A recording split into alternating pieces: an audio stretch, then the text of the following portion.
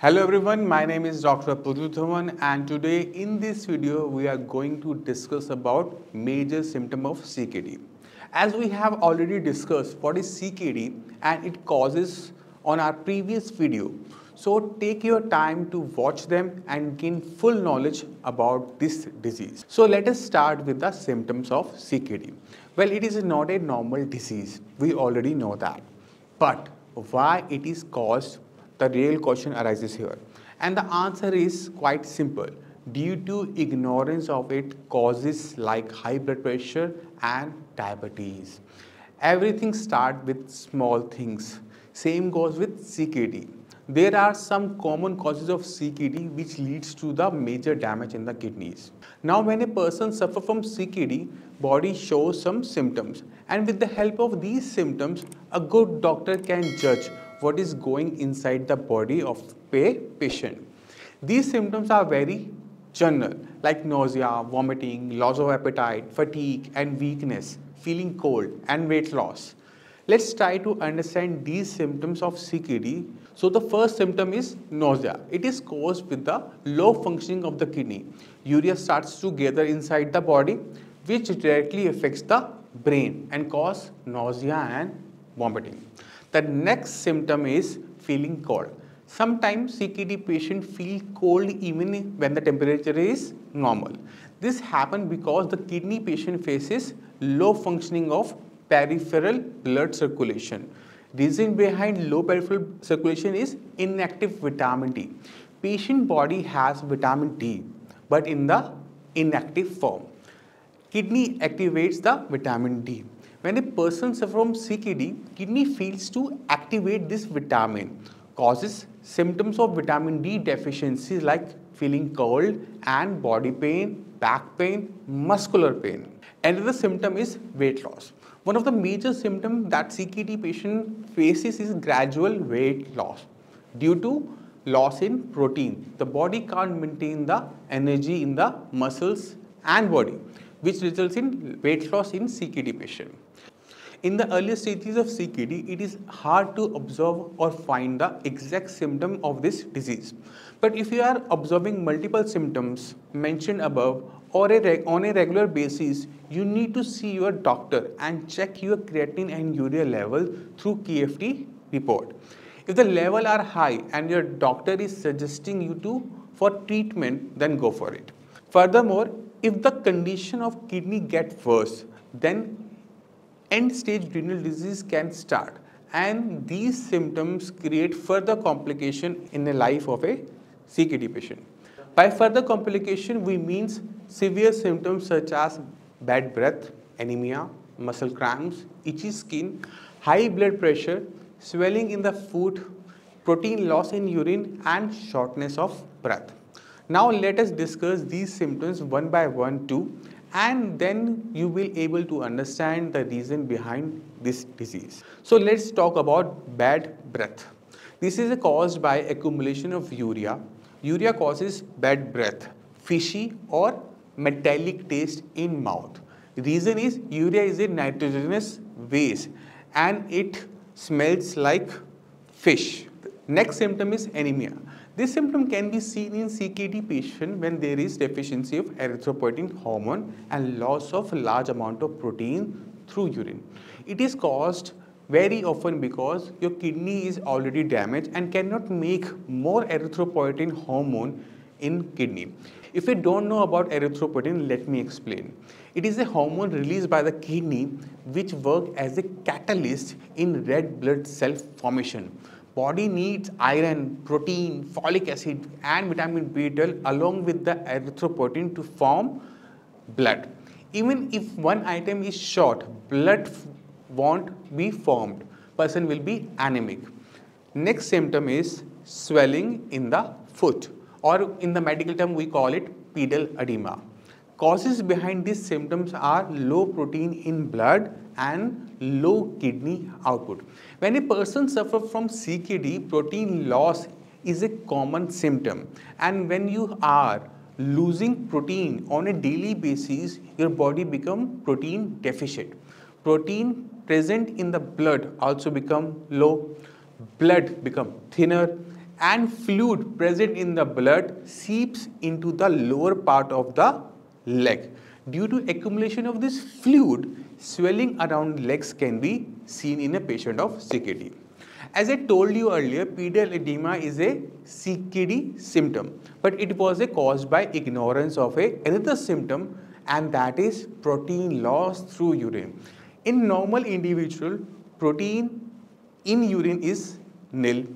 In a patient of CKD, because of damage to kidney, protein loss in urine is common.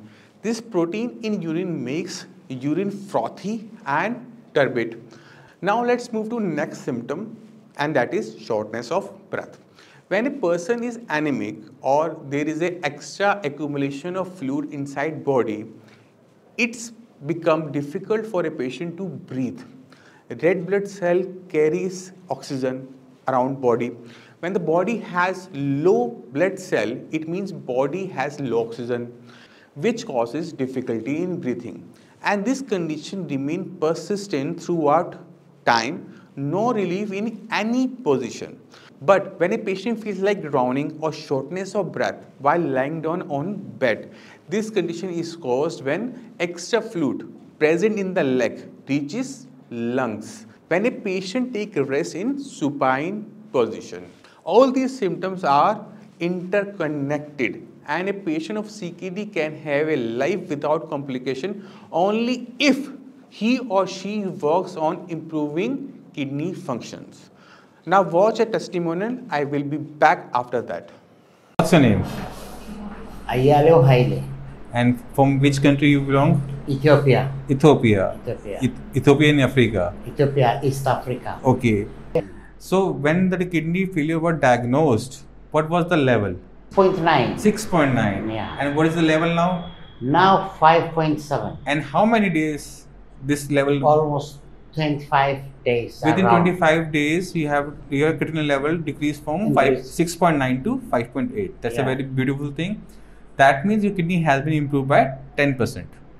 Okay. Now, your BP is quite high. It's very important for you to understand why this happened. Okay. So as I can see in your history, the blood pressure level was quite high before coming to here. Now it's normal, but before it was like 160 by 110. And when the blood pressure increases, it causes impact in the kidney. When the blood enters into the kidney with a high pressure, it causes impact. Like a river which is flowing on a regular day, it doesn't harm the banks. But when the floods come in the river, what happens? There is erosion of the banks. There is destruction at the banks also. So what happened inside the body, when the blood pressure increases, the blood enters into the kidney with force, right? And when it enters with the force, what happens?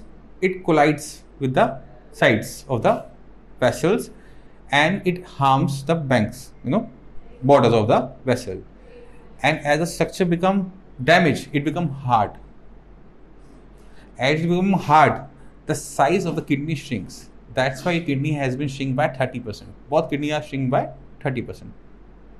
The normal size of a kidney is 10 centimeter and your size is 6.9 centimeter. That means around 30% there is a shrinkage. Okay. Now, if we want to control the level of creatinine in your body, we have to control the blood pressure. If the blood pressure remains normal, there will be no further impact to the kidney. And when there is no further impact to the creatinine level will remain decrease in a lower form. Okay. Now there is one more problem in your body, and that is diabetes. You are on insulin. You are taking 20 units of insulin daily basis. So you have to take care of your diabetes also. You have to keep your sugar level around 180 or below. Either it's fasting, PP or random. It should be below the level of 180. So at home, you have to take care of two things. First is blood pressure. Blood pressure. Second is sugar. Two things in check. What will happen? There will be no further damage to the kidney. Got my point? Third thing is very important, and that is the level of bicarbonates. Because your level is reached up to 6. At this level, what happens? There is a condition which is known as metabolic acidosis. It starts happening. And for that purpose, you have to take sodium bicarbonate on regular basis. If we keep three things in check, there will be no further damage to the kidney. Okay. So are you happy with the treatment? Yeah, very happy. Very happy. Yeah. And what kind of treatment you have taken earlier? 4 months medicine. Four months of medicine you have taken. Yeah. And galvasment and blood pressure medicines. Okay. Only. No results before. No results. Yeah. So doctor told you have to go for dialysis or transplant, something like that. Yeah. Doctor decides dialysis. Okay. Dialysis and transplant. Transplant. Yeah. And where it was, advised, in India or in Ethiopia? My one friend advised go to India. Okay. Just In Ethiopia, it was, advised to go for dialysis or transplant. Then Yeah. one of your friend advised you to come here. India. Yes. Before one friend is coming India, almost herbal medicines. Okay. Okay. So that person, that friend has person, advised you. Yeah, advice for me. Okay. Now you are happy with the treatment. Yes, Now you very can- happy, very happy. Now you can advise other kidney failure patient to do something. Yeah. This medicine all very nice. Good treatments. Good advice. So we have seen the level of creatinine can be brought down with a time span of 15 to 20 days. It's very simple.